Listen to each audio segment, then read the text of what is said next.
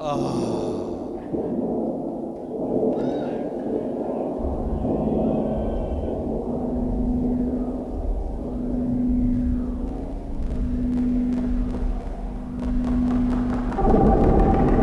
this is how there were rains on the diet that day. I'm going to tell you a story about being on the Downs with Michael Mooney, flipping out at the Mother's Jam. 4 walls between me and tranquility.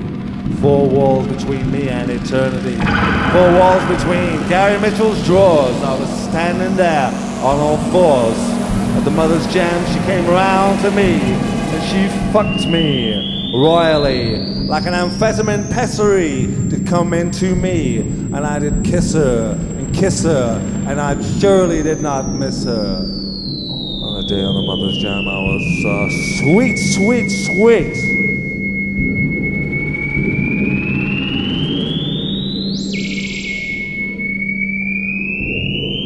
And the wind blew, and everybody asked me, is this the way it normally is? And I said, no, no, no, this is a particularly special day. This is the day that maniacs come up and grab you. This is the day that maniacs come up and they see, they read, they see the clouds above you and they smash their faces into you. Police come running afterwards, say to the maniacs, we know who he was escaped, but he wasn't from Broadmoor, he was escaped from somewhere far more than that. And you don't meet them till 4 years later when you're trying to buy them something. You walk into Luton and you see it's a perfectly good day. And the guy's got stars all over the walls that he wants to throw, and some of them might go into you, and you're only made of meat, flesh, blood, and bones. And that's no good at all, but they've got to rehabilitate them somehow, and that's why you find them living in council flats, and you walk in, you're completely unprepared. The guy's got a fucking enormous rhinoceros head on the wall and says he's an artist. But what do you know? You're scared shitless, because you're not knowing how to deal with people like this. And he looks like Boris Becker, and he's fucking cute. So you immediately respond, because we respond to TV celebrities. And you feel compassion because you naturally feel compassion, and if there's any light in you at all, the light will come out when you see somebody who looks like Boris Becker and claims to have a neurological problem. But you won't go up on the Downs with them. So you buy a small electric piano for £100 so you don't feel bad. And you leave and you know they've got money to eat for a couple of weeks, and you walk off with the piano. But it's freezing, freezing cold because you were only going out for 2 minutes and you ended up speaking an hour and a half to the guy. You're freaking out, so you go up to the Downs and you think, I'm gonna see. I got a date with a lusty broad. I got a date with the Mama Earth. And you feel her like an amphetamine pessary zooming into you. And it's so beautiful. You just want to get down. Just kind of grabs you by the poo-poo. And you feel, wouldn't it be great if Tangerine Dream had been really sexy? Wouldn't it be great if the Orb all wore lipstick? You start thinking, wouldn't it be great if System 7 all started having go-go boots? And you start yearning for a thing called glambience.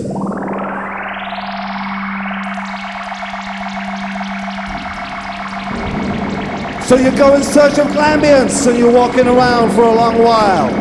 Boom! You see somebody fluorescing, and you think, I know that man, he's fluorescing. And you know what? You see that man would be fluorescing even without the fluorescence. But he knows to wear the fluorescence because he's got a date with the same lusty broad as me. And you think of the Hindu temples, and you see the men in the Hindu temples with big, beautiful erections, and you see the women shimmy around their beautiful erections, and you think, these people are not in denial? These people are not in denial? These people are not in denial? These people are celebrating! They've been celebrating for 6,000 years and they're still celebrating, so why am I screwed up? Well, what it is, baby, is monotheism has got ya. But what you do is you walk out of the city, and you walk, and you make yourself cutesy wootsy wootsy, and you start to approach yourself with a kind of Glambians! Whoa, whoa, whoa! And soon you'll be projecting, teeter-tottering and projecting, and you will not be in denial anymore, because you will summon up something so much greater.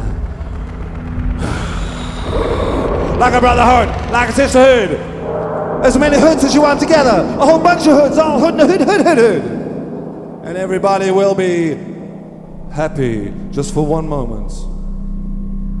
And even if you fall asleep, it doesn't matter, because it'll be like Woodstock. It doesn't matter if you go on to be an accountant, because you glimpsed for one precious second of your life. And why do you think Harry Houdini spent so much time escaping from shit? Because he nearly saw it! He saw the lights, and he knew it was not what he thought it was at first. And he did not deny it, but it burst! Till he was shaking and quivering, and he was shivering, and he was shivering in his booties.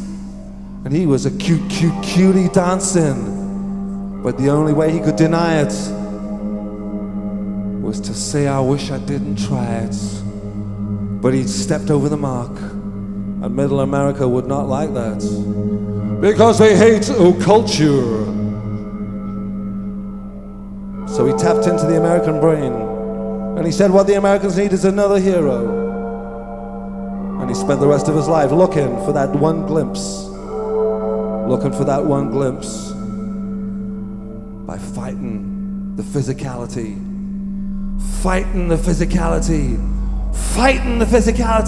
but not denying the physicality, embracing and working,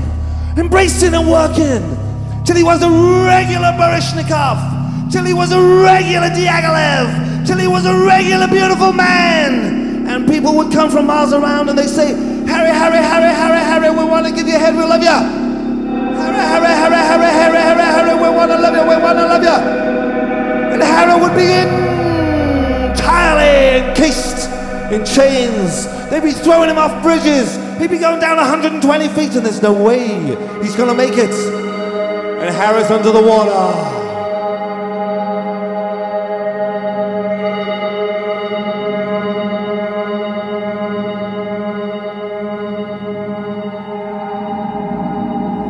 Riding around under the water, full of the chains, but knowing that the whole weight of America is just desperate to see him emerge from the Port Washington Bridge unscathed. And he has glimpsed, he has given himself, and like a little fish, he shimmies, he shoots, and his head goes boom!